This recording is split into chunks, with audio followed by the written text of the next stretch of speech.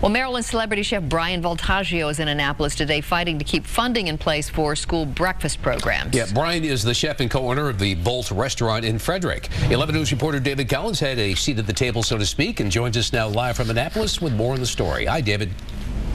Hey, Stan. The governor increased funding to that program that the chef was down for by more than $500,000. Now, legislators have been asked to consider slashing that amount by half, but it would still be an increase in funding. Chef Bryan Voltaggio created quite a buzz in Annapolis. The co-owner of Volt restaurant in Frederick drew a crowd everywhere he went. He's here to use his celebrity status to fight budget cuts and public school breakfast programs. They have to be awake and ready and excited about being in school. And if you're there with an empty stomach, then it's just not the right environment for learning. Governor Martin O'Malley put $560,000 in his budget for the Maryland Meals for Achievement project. But the Department of Legislative Services is recommending increasing the program's budget by half that amount. Since 1998, participating schools throughout the state offer students a free breakfast in the classroom.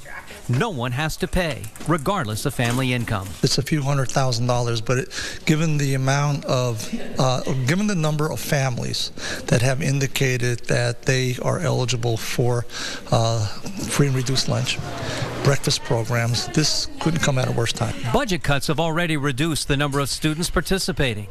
The last evaluation providing free school meals found a 5-point increase in the percentage of students who scored at or above satisfactory levels on achievement tests. The analysis credits an 8% decline in tardiness and a 45% decrease in the lengths of suspensions. The House subcommittee considering the cuts will also keep in mind slashing the state budget reduces federal dollars as well. I think it is important that we go with the full governor's request because that $580,000 investment will help us draw down $2.8 million in federal funding. You cut that in half, you're cutting in half the amount of money we get back from the federal government for our investment in child nutrition. Yes, people will call this new money. People will call this money that isn't additional to the budget, but it's necessary. I mean, it's absolutely necessary. This is our future. This is Maryland's future. This is our children. They need to be taken care of first. Ultimately, both the House and Senate will decide whether to slash the proposed funding increase for that program. Reporting live from Annapolis, David Collins, WBAL TV 11 News.